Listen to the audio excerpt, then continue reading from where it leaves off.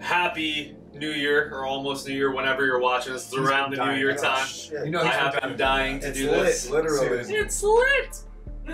I'm Far, that's Pete, that's Jay. It's the MadGood Knicks Show. Please like, comment, subscribe, hit that bell button. Tell us what you think. We're here to talk about the New York Knicks New Year's resolutions. Each of us got a couple of key players on the Knicks. We're not going to go through all of them. That's what we want you to do in the comment section.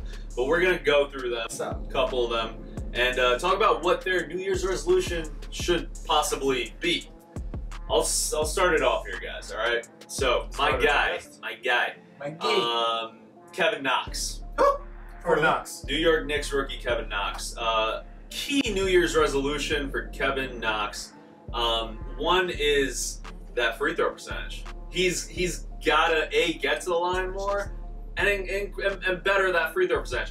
Judging by how he has turned it around from the first few games of his season to the latter 10, I have no doubt in my mind that he will absolutely be at least 80% clip, somewhere around there by season's end. I think he has that kind of work ethic. I think he has that kind of drive and determination. And I think he's going to get to the free throw line a lot more frequently once he learns how to get that body contact when he goes to the basket. Right now, he kind of just does those like little floater things. Yeah. But as he gets more into it, I think he's going to get to the line more. So that's going to be the key New Year's resolution. If I were to give a secondary one, I would say overall field goal percentage. But that'll come with time, no doubt. Thoughts on Knox's New Year's resolutions? I agree with you. Just continue to use your size advantage well, I think, over the rest of the players in the league. That's a good point. Size advantage is going to be absolutely key. I totally agree. I think he will definitely improve. I don't know about 80%. That's because he's not like a pure shooter just yet. But he's on a trajectory to continue improving. And like you guys said, you guys mentioned free throws. Yeah. I think not only become a better free throw shooter, but take more free throws by attacking the basket. And I think he is being more aggressive as of late.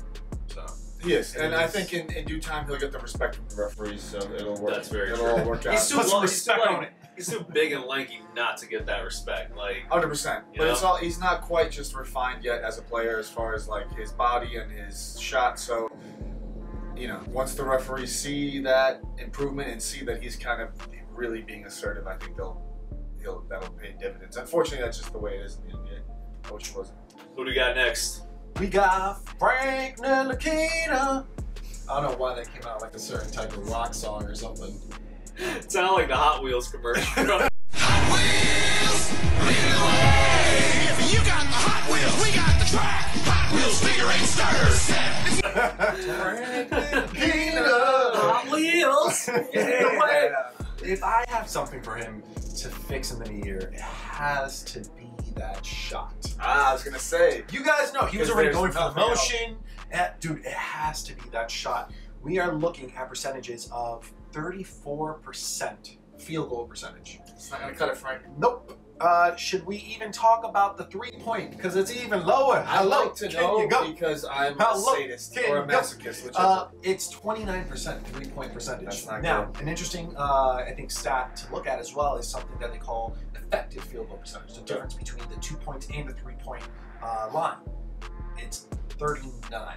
It doesn't sound that terrible, but again, that 3-point shot totally. Is there more context to that? Because I'm not familiar with that stat. No. Okay. I guess it's a fairly new stat. Is it related to true? Gotcha. Is it like true shooting like percentage? Exactly. So depending what true shooting takes into account free throws as well. But it's taking into account obviously knowing that a 3-point shot is worth more, but you're more effective at, let's say, shooting a mid-range. So it's knowing that you're taking this into account. And in case Jay's wrong, here's the Google answer for it. Oh my God! Wow. I know. Facts, right? Put some respect on it. It's a credibility. I agree. I agree with you, Jay. I think that's been key. I think as well, something interesting to note, I know it does not fall on a sole player in terms of defense, but we are talking about a sport where one player really can impact the game. I mean, the Knicks right now, they're letting teams average 115 points per game. That's pretty damn rough. And So Frank's New Year's resolution should be what?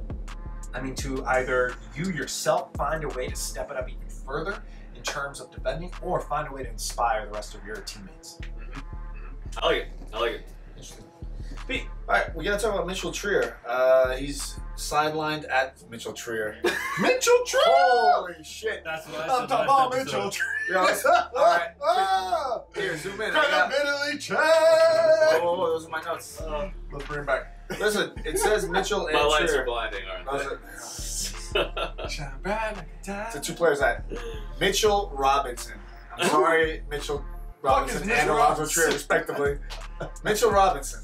You know, that guy who's been hurt for so long, I don't know who he is anymore. It's only his apparently. ankles.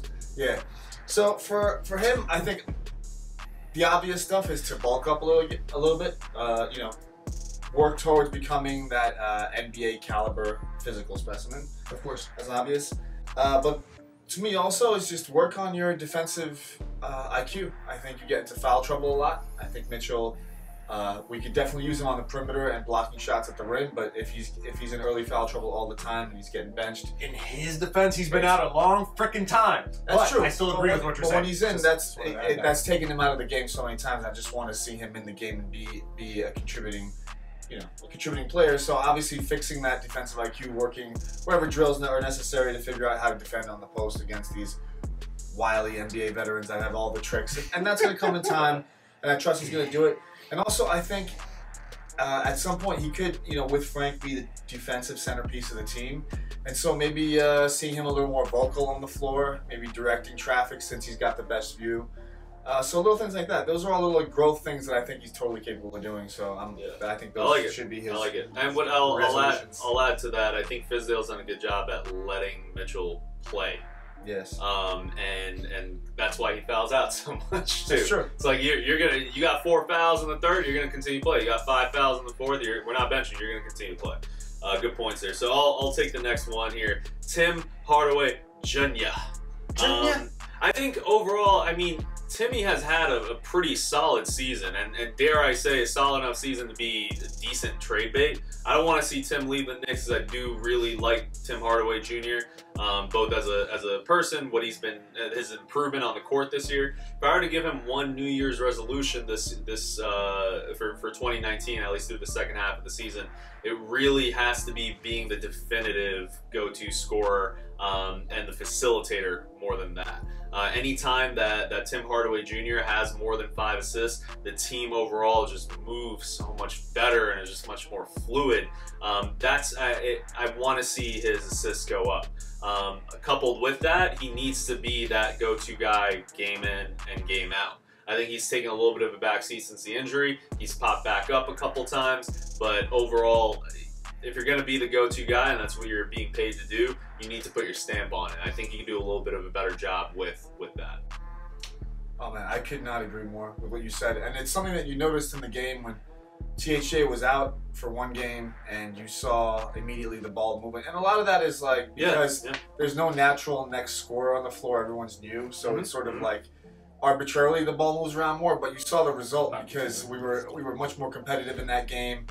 Even if our defense wasn't there, it helped propel our offense to become more competitive. So I think THJ would drastically improve the team if he moved the ball more. I think he would improve his consistency too, because a lot of times he gets into a rut, and I feel like because he has no kind of backup plan, like, oh, let me be a playmaker for a second. It kind of makes that drudgery even worse. If teams started picking up on the fact that Tim Hardaway Jr. all of a sudden is averaging 5-6 assists a game, they won't press up on him and be under him as soon as he touches the ball. You don't think so? I feel like he's the only legitimate threat. But that's perimeter-wise. that's what I'm saying. Like if they learn that, oh my God, he's actually passing the ball now, I need to start paying attention to help defense when he gets the ball. I think that's where it will help his game vastly improve. Right now, he's averaging what, 2-3 assists a game, maybe. Yeah, Can we get that check? We have too many ISO style players that slow down the ball movement, and it doesn't benefit the team. It doesn't 2.9 assists. There you go. So all right, Jay. They talk about Moody Way. No, was this Moody one more Way. like R&B? The Was Moody this Way. rock still? I don't know what you're doing right now. Was this Hot Wheels still? What do we got? So for Moody, I gotta say it's pretty exciting that the guys actually doing career highs, field goal percentage, points. Also, he's pretty much on par with the least amount of turnovers in his career.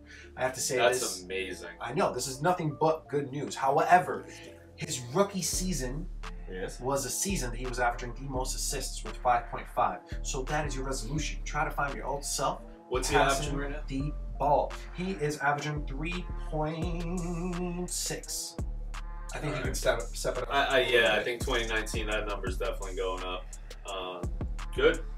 Other guys What do gotta we make got? their shots too. Assists is like a two-way street. I'll pass it to you, but you gotta hit the shot.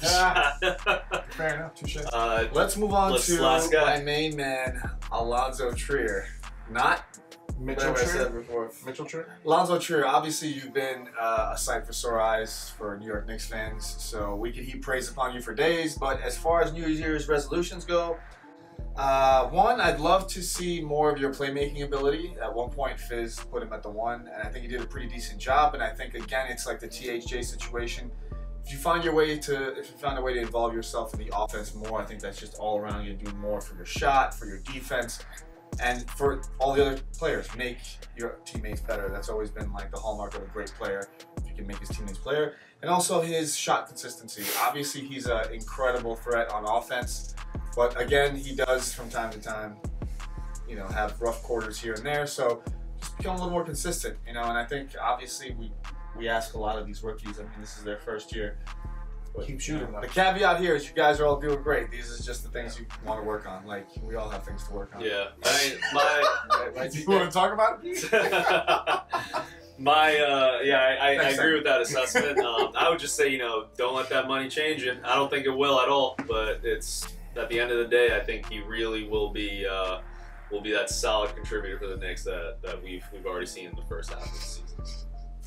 All right, guys, we're gonna wrap it up here. If you have any ideas for New Year's resolutions for the New York Knicks, please drop it below. Happy New Year, everyone. Hope you enjoyed the holidays. It's lit. Or things Pete can work on. or things Pete can work on. It's lit. Let me know. Catch you later, guys. Bye.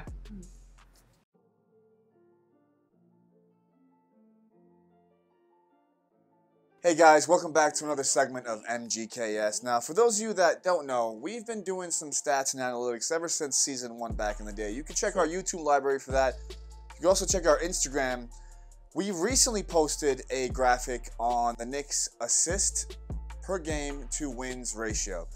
Now, currently the Knicks are 30th in the league in assists per game at 19.8. The Golden State Warriors, in contrast, are first in the league at 27.6 assists per game. Not much of a surprise there. But, you know, as Knicks fans, we're always talking about how we want the Knicks to move the ball more, that our assist numbers are low, the balls stick with one player. That was the common theme in the Melo days, that the ISO offense is killing us. Right. So what we wanted to do is actually see if there's any connection between assists per game to wins. And to do that, we went back all the way to 1990 and graphed all the Knicks wins per season to assists per game for that season to see if there was any kind of correlation. Right. And we obviously did find that there's an incredible correlation. I mean, it doesn't take, you know, a rocket scientist to understand that more assists equals more points.